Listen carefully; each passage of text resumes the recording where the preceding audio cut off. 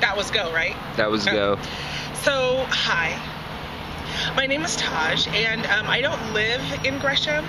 I live in Southeast, but I work in Gresham. I work at the television station, MetroEast, and I work at KZME, which is in beautiful downtown Gresham. And when I say beautiful downtown Gresham, I really mean it, because it is beautiful.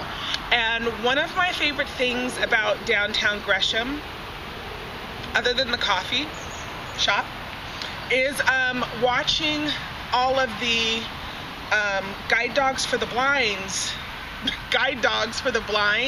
trainers. And they walk through downtown Gresham with the dogs, and they're training them to stop at the edge of the sidewalks, and they're training them to look out for traffic.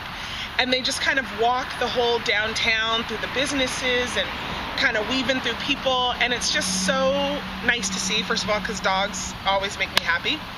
And because they're dogs that are working for a good cause. And it just makes it feel like a community. People stop and they ask questions. I always ask questions. They're not tired of me yet, because I ask a lot of questions. But it's really, really fun to see, and it's just something kind of fun to look at as you're working in downtown Gresham, or you're walking through downtown Gresham. So I really like working out here. That's my East Side story. Thank you.